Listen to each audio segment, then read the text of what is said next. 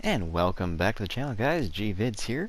If you guys are new around here, make sure you guys do subscribe to the channel so you never miss out on any future content.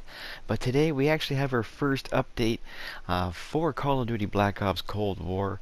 This is patch 1.15.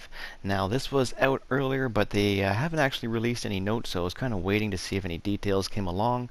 They might have fixed some of the things for the zombies because there's a shit ton of glitches in there, the pile-up glitches and stuff like that. I know some of them are still working because I was using some earlier after the glitch out, but they have done some security and stability fixes within the game. So if you guys have noticed anything different, let me know in the comments what it was, because they haven't really released anything telling us what it is. And I also wanted to mention too that if you guys are having problems with your controllers disconnecting while you're going to the campaign or even sometimes online, there is an easy fix for that.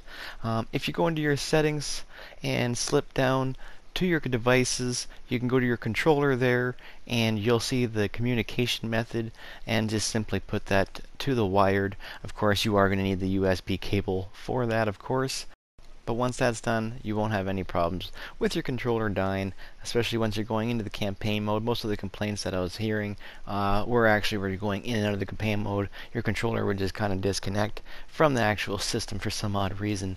But if you hook it up to the wire, you're all good to go. But anyways, guys, I do hope you guys find this informative. This is why I make these kind of videos, just to inform you guys of what's going on.